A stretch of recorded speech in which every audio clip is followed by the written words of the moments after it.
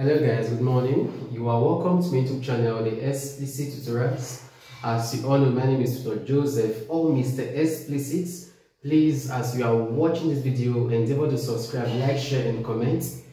In today's video, we shall be discussing a very important topic in the world of science, and that topic is Phylum Chordata, and we are discussing evolution. So you see, evolution of chordates or evolution of Phylum Chordata.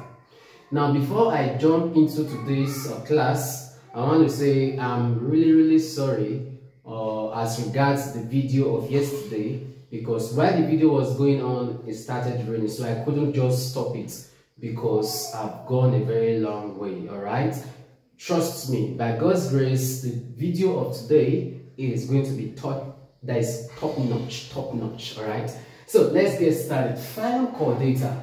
Now, Phylum Chordata belongs to subphylum Deuterostomata. All right, subphylum Deuterostomata, while the organisms themselves are called deuterostomes. The subphylum is called Deuterostomata. Before we start going into deuterostomes, all right, which are just under the Phylum Chordata, all right. Now, there are four distinctive features or characteristics that these organisms possess. They are four in number, all right. Now, what are these four distinctive characteristics or features? They are: one, possession of waiting notochord. Possession of notochord. Now, how would you describe notochord in chordates? Please take note that chordates are actually the most commonly known organisms on Earth, and of course, humans also belong to this Phylum Chordata. All right. So please, the word chordata was coined.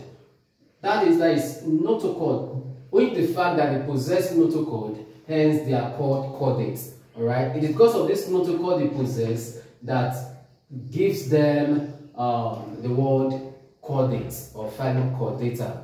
Now, the notochord is a longitudinal rod of cartilage. Right? It is what? A longitudinal rod of cartilage that is found between the digestive tracts and the nerve cord. To be specific, dorsal nerve cord. So please, the rod-like structure of cartilage that is found between the digestive tract and the dorsal nerve cord is called what? Notochord. It is called notochord. Please, the notochord is what gives rise to the vertebral column. The vertebral column, otherwise called backbone. Good. Since it gives rise to the vertebral column, otherwise called backbone, I can say that notochord is a precursor for vertebral column. What I say? Notochord is a precursor of what? Vertebral column, otherwise called a backbone.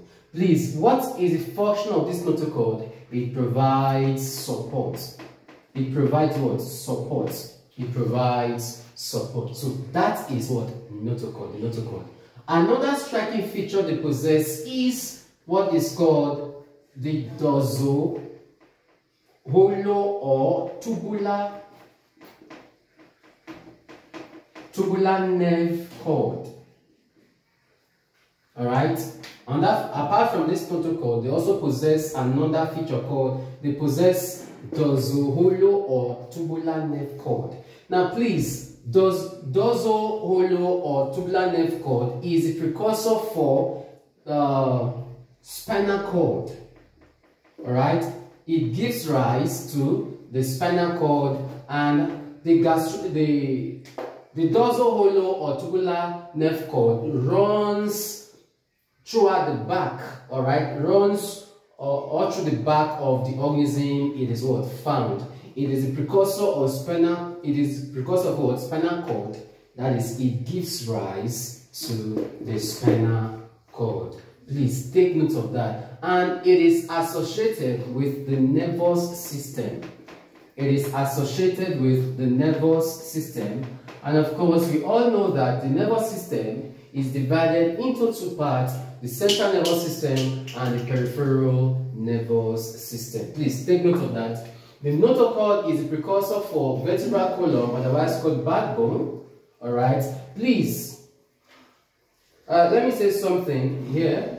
Now, the backbone, that is each vertebrae that make up this backbone are separated by a structure called interventricular disc.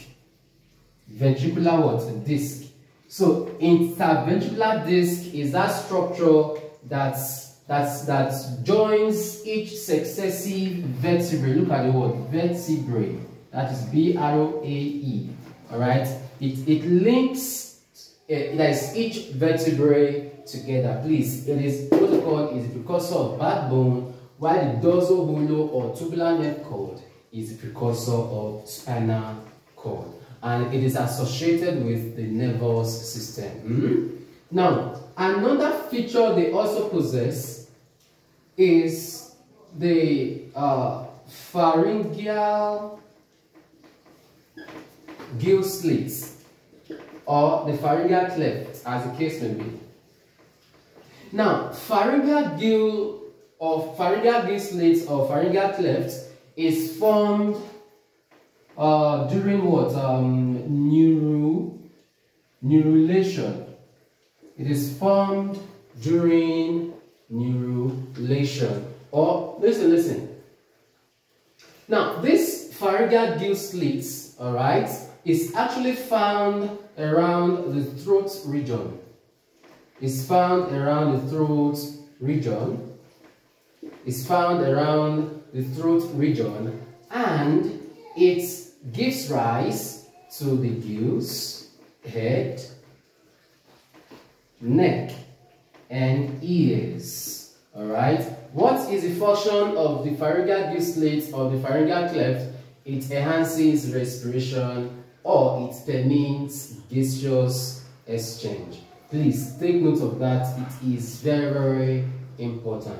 Don't forget that the dorsal hollow or tubular nerve cord is produced from the ectoderm during what? Neurulation. It is produced from the ectoderm, which is one of the germ layers during neurulation. So that is, we've written three: notochord, dorsal hollow or tubular nerve cord, and pharyngeal gill slits. I said it is formed during neurulation, all right, and it is found around the throat region. It gives rise to the gills, head, neck, and ears, okay, and it also permits gaseous exchange. The fourth one, where is the board wiper? The fourth one, the fourth feature it possesses or they possess is the post-anal tail. Alright, post-anal tail is, the word post means what? After. So post-anal tail is that projection or the structure that extends further from the anus. Alright, it is that structure that projects or extends further from the anus. That's why it's called what? Post-anal tail. Post-anal tail. Alright? Please raise the board wiper. Excuse me. Oh, God of Nazareth. Please let me look for it. I'll pause the video now. Sorry.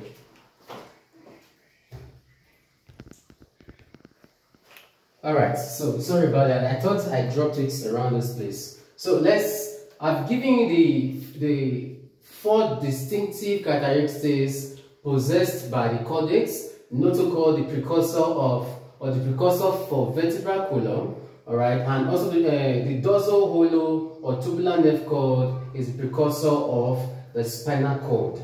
and it is associated with the nervous system, okay? And you have the third one called pharyngeal gill slit or pharyngeal cleft, and it is associated with breathing or respiration, or it permits gaseous exchange. It is found around the groove of the mouth or the throat region. It gives rise to the gills, head, neck, and what? Ears.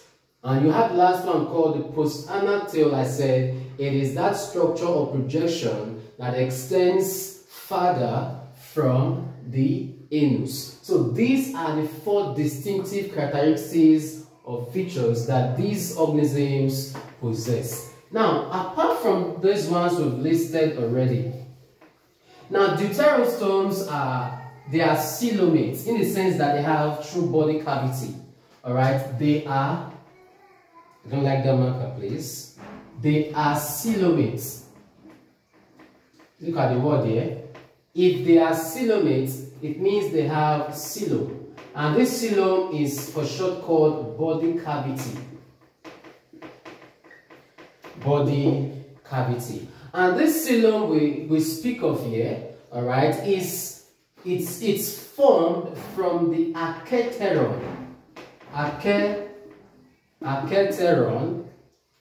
of the embryo during gastrulation. The coelom, which is called true body cavity, is formed from the archeteron, all right, of the embryo during what? Gastrulation. And this coelom, which is called body cavity, is filled with a fluid called coelomic fluid. Coelomic fluid. Now, what is the function of this coelomic fluid? All right, it acts as a center of what? Organization, and also permit the easy movement of organs. All right, since it's a fluid, all right, it permits easy movement of organs. It can actually prevent the wearing out of certain organs and tissues in the human body, or in the body of the organism it is found. Deuterostomes, they are coelomates. They have true body cavity. So please, and of course, you agree with me that the archeteron, oh, there's N, the archeteron is lined, all right, with a tissue called the mesodermal tissue. Mesodermal tissue. The mesodermal tissue lines the archeteron, and I said the coelom is formed during gastrulation, and it has fluid called coelomic fluid, which act as center of what? Organization, and also permits easy movement of organs and tissues, preventing the running out of them. All right, so that is for that. That is, I can call it coelomic formation. Is that not correct? Coelomic formation or coelom formation. Now, another feature that these deuterostomes possess. Now, they also undergo radial cleavage. Radial waiting cleavage. During the embryonic development of deuterostomes, they undergo radial cleavage. What is the meaning of radial cleavage? Radial cleavage is a type of cell division, all right, that is parallel or perpendicular to the ventral axis of the embryo. Radial cleavage is a type of cell division that is parallel or perpendicular to the ventral axis. You could say it is anteriorly posteriorly modified. It starts from the anterior jaw and extends to the ventral region, like parallel to the ventral region, which is a lower part, while the upper part is the dorsal region. Okay, ventral is also posterior. Ventral is posterior, anterior is dorsal. All right, so that is for that. But please, all right, there are some deuterostomes that have been removed from Phylum Deuterostomata, right? Some organisms, or you can say some deuterostomes have been removed from subphylum Deuteromycota, that is, oh god, Deuteromycota, Deuterostomata, after is due to DNA analysis. Now, what are these deuterostomes that have been removed? They are 2 in number. Alright, one of them is called the ectoprods, is it? Am I missing it? Ectoprods and which one again?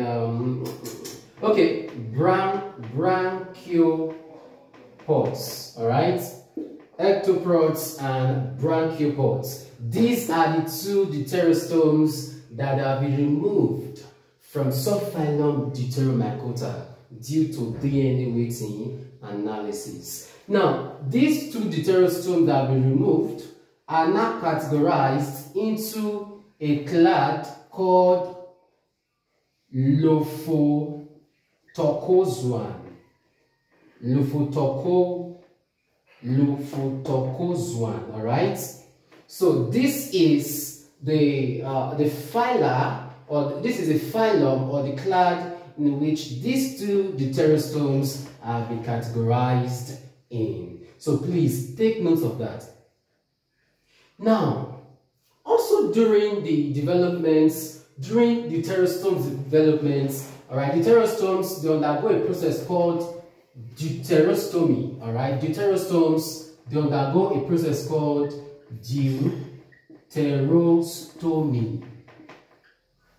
Somebody out there might be asking, sir, what do you mean by deuterostomy? Deuterostomy is a phenomenon, all right, that occurs during the embryonic development of deuterostomes, in which the first part gives rise to the anus, while the second part gives rise to the mouth. I shall take it again. I said deuterostomy is a phenomenon possessed by the deuterostomes during their embryonic development, in which the first part or the first division produces the anus or gives rise to the anus, while the second division or part gives rise to the mouth. However, this is not so in the protostomes, all right? Protostomes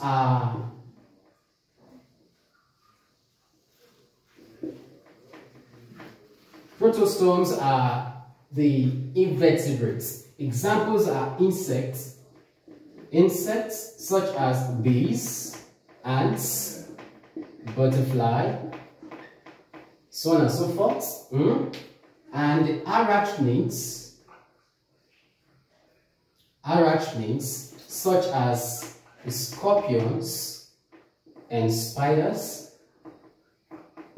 All right. Then the mollusk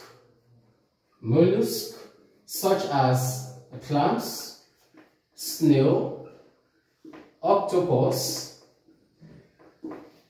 Then the crustaceans such as crayfish, crab, shrimp, prawn. So all of these are called protostomes because their first division produces the mouth. All right, produces the mouth, unlike the deuterostomes in which the first part or first division produces the anus. All right, so these are examples of protostomes. Please, they exhibit deuterostomy. I've told you the meaning of deuterostomy. Please, the anus of deuterostomes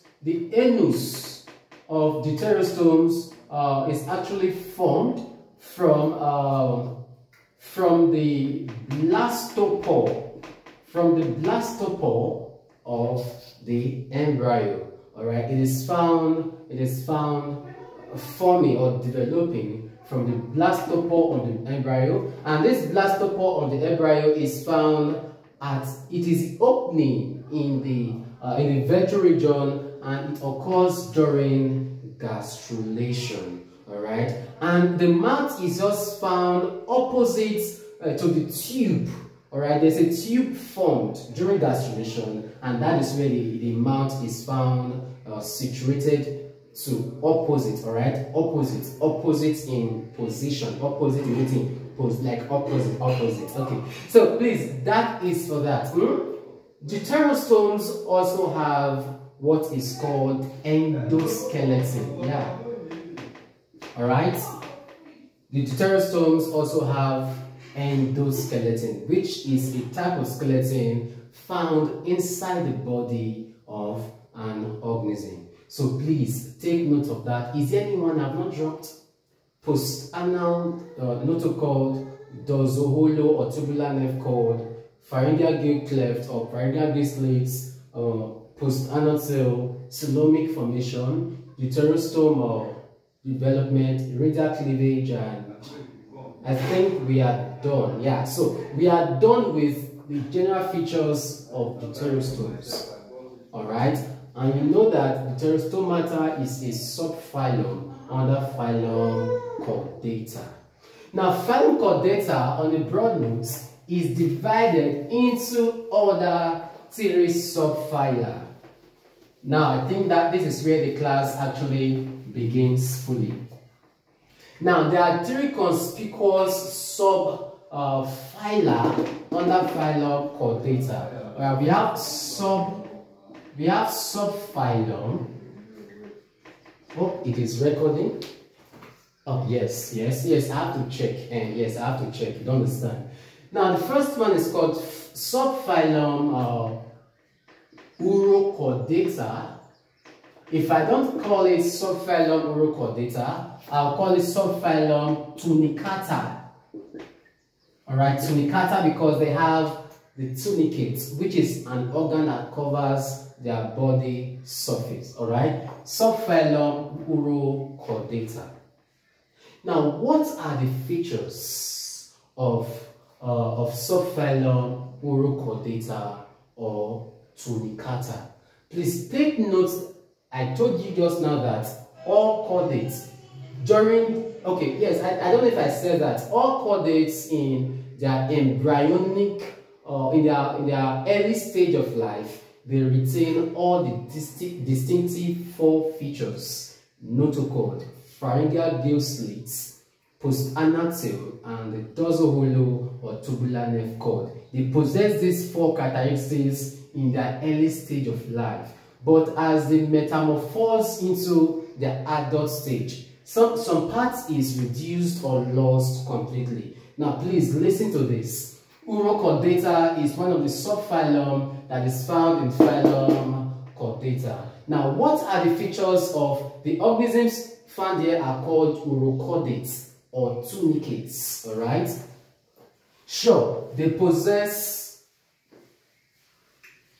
in their early stage or embryonic stage, they possess the 4 features, isn't that correct? But as they metamorphose, listen, as they metamorphose into their adult stage, the notochord, all right, and the post-anal tail disappear, all right? As they metamorphose into their adult stage, all right, the notochord and post-anal tail disappear, okay, but the gill slits is retained. The gill slits is retained, which is meant for what? Respiration. And the dorsoholo or tubular nerve cord, the dorsoholo or tubular nerve cord, all right, is reduced into a single ganglion. All right. During the early stage of life, they have the 4 distinct features, agreed. But as they metamorphose into the adult stage, the notochord and post-anal tail disappear, the gill slits is retained, but the dorsoholo or tubular nerve cord is reduced into a single ganglion. And you know, of course, the plural is ganglia. Alright, they are nerves that are meant to transmit impulses from one part of the body to another. which is to say that they've lost 3 parts, they only retain this. Is that not correct? This one, that is the 2 disappeared, all right? Then the dorsal-hollow or tubular nerve cord was then reduced. You get? So please, they've lost 3 parts, but they only retain the pharyngeal cleft or the pharyngeal gill slit. Hope it's clear enough. Now, that is not all about urochordates, all right? Now these organisms, they actually, they are the adult forms. The adult forms are sessile. That is to say, they are what? Attached. They are attached or what? Sessile, all right? Please, the less modified forms, the less modified forms are benthic organisms. They are benthic organisms. They are benthic what? Organisms, which means that they are found in the benthic zone of a given aquatic environment.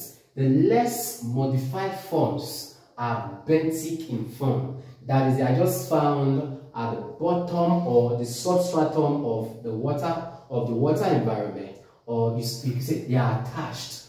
But the more modified forms, all right, or the more advanced form of the urochordates are actually pelagic. They are found in the pelagic region of the ocean, all right? They are found in the pelagic region of the ocean. This pelagic region means what? Open sea or open ocean, all right? And please, these guys, now only the fact that they are found in the pelagic region of the ocean, what does that tell you? It means that they are all marine organisms, okay? They are found in marine environments. Examples of urochordates are the sonar.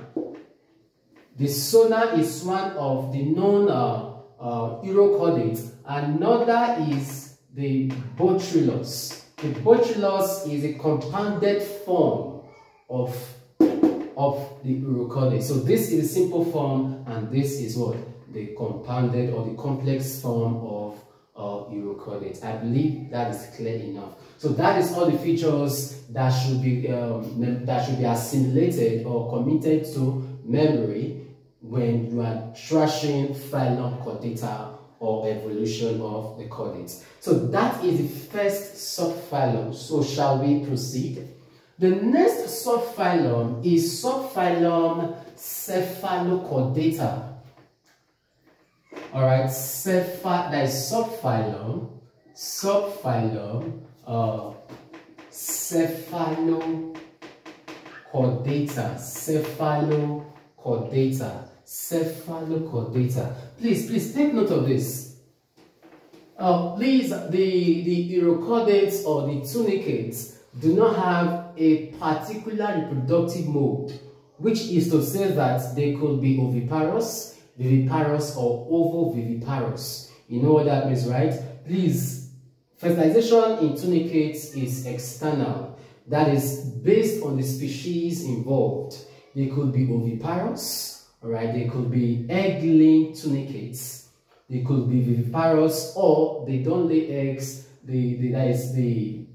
The offsprings are just found fertilized internally, or they are ovoviviparous, okay? So please take note of that. It is very, very important. The difference between ovoviviparous and viviparous is that the viviparous organisms possess placenta, which is that embryonic membrane that joins the mother to the fetus. But the ovoviviparous organisms, they lack placenta. Alright, so they are called aplacentic organisms, while the viviparous organisms are called placentic organisms. So please take note of that.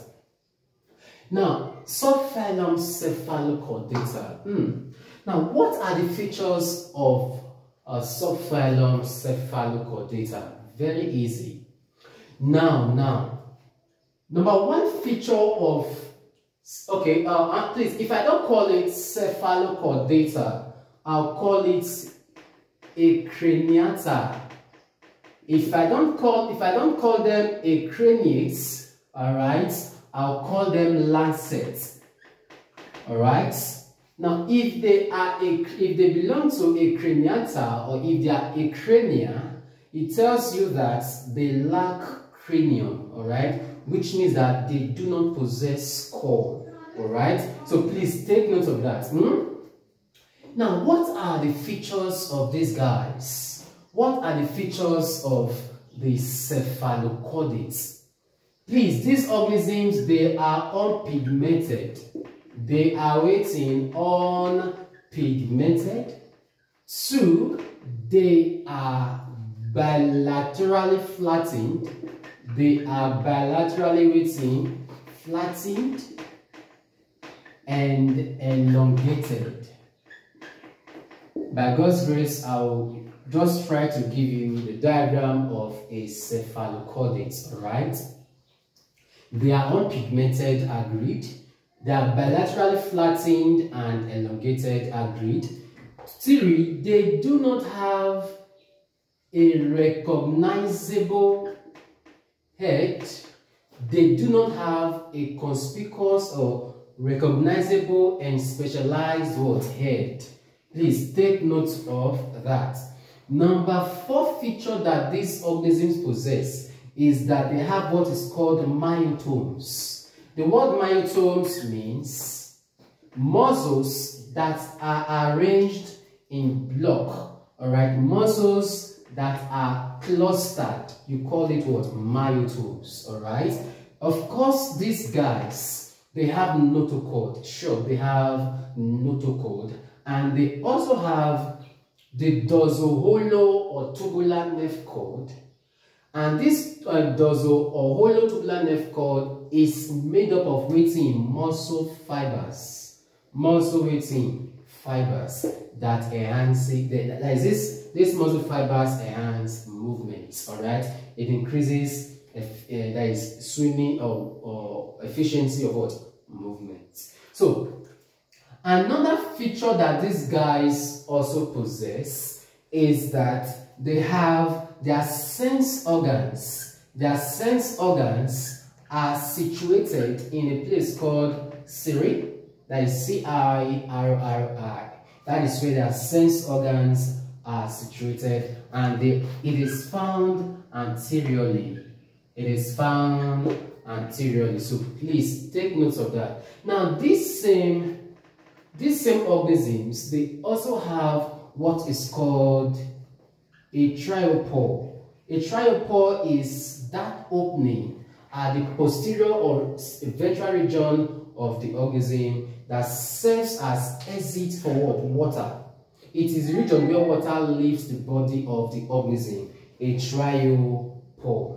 Take note of that.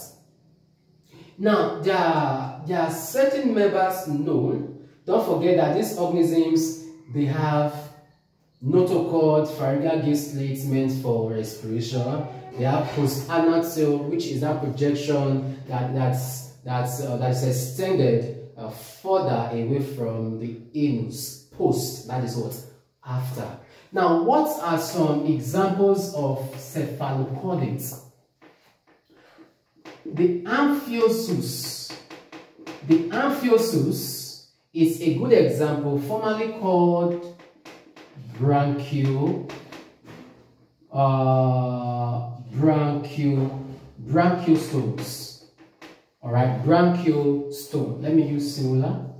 If I don't call it amphiosus, I'll call it branchiostome. The full name is branchiostoma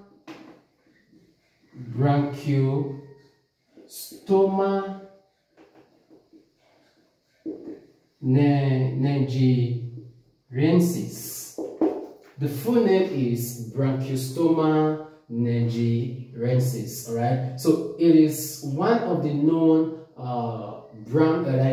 cephalochordates, or one of the known lancets. I told you they are also called lancets or a crania. All right, or a craniates, because they lack skull or brain box, or they lack cranium. Another known example of these guys are the asymmetron.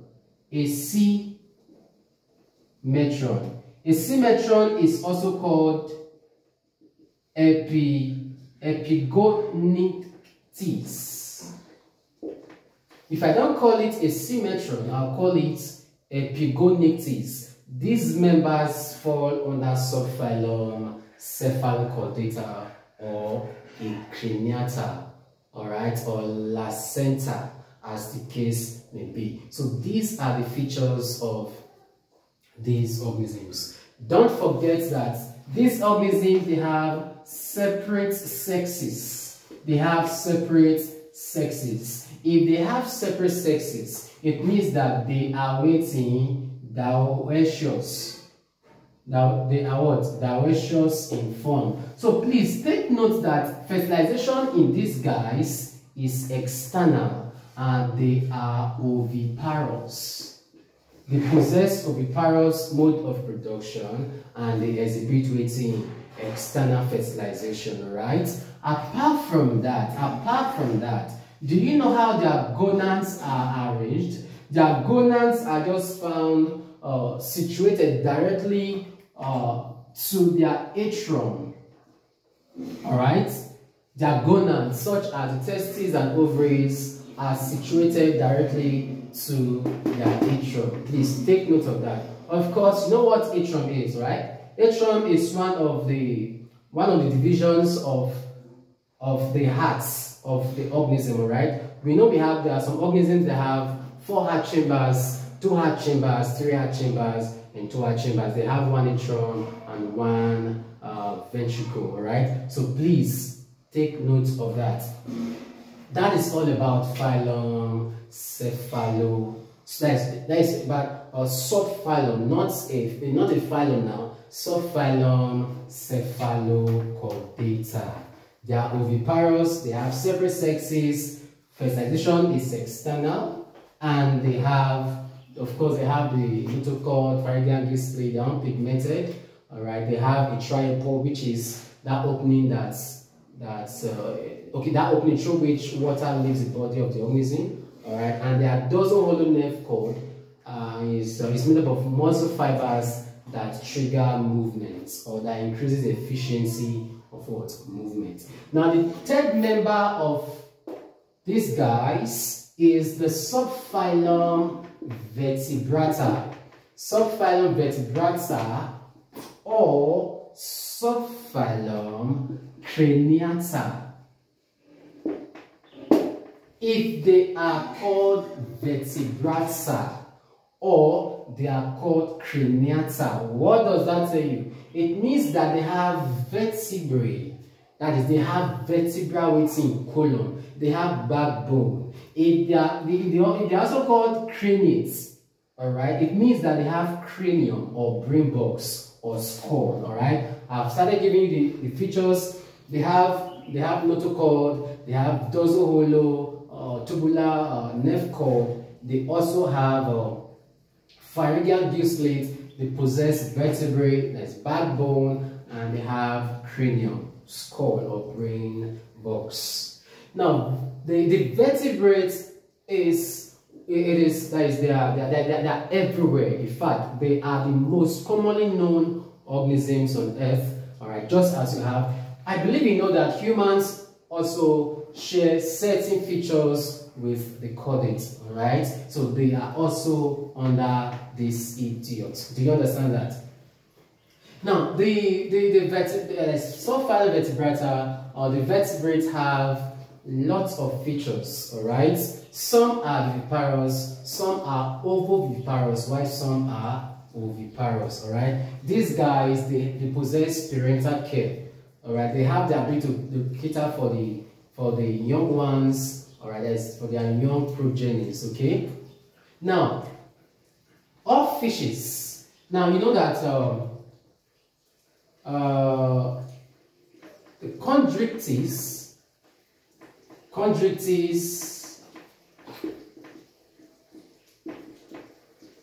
Osteotes.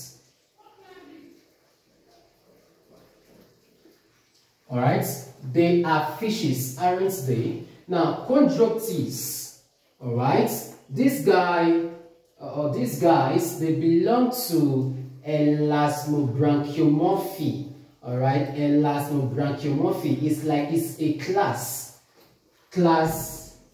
Elasmobranchiomorphae. Alright, that is the class they belong. Alright, and this guy, in fact, to be much more specific, the Chondroctes and the Osteotes, they belong to class superclass Gnatostomata.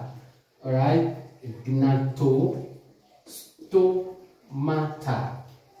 It is a superclass. All right, superclass Gnatostomata, subclass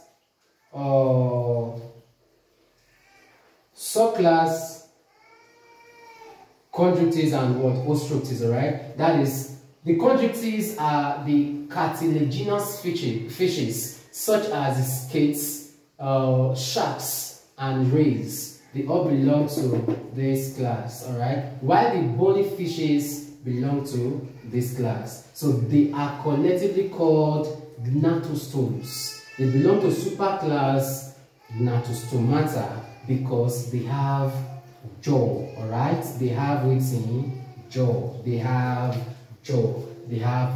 In our previous class, we'll be looking at these organisms properly. All right, please take note of that. Another superclass is not under this vertebrata, but let me just bring it up. Okay, yes, I can include it. Yes, all right. They can be placed as vertebrata and craniata. That is the superclass Agnata. Agnata means they are jawless, but these ones, they have jaw, so they are jawed organisms, so they are called gnatostomes. But the ones that don't possess jaw are called agnatostomes. All right, they are jawless. Examples. Okay, this is a superclass. The subclass is a subclass Myzini. That is where you have the hagfishes, and you now have another subclass Cephalaspidomorphae. That is where you have the lampreys. All right. So please, this is where we'll call it a day in this class. In our other video, we shall be looking at the striking features of these organisms mentioned there. If you really enjoyed the class, please endeavor to subscribe, like, share, and comment. It is very, very important. Do have a wonderful day.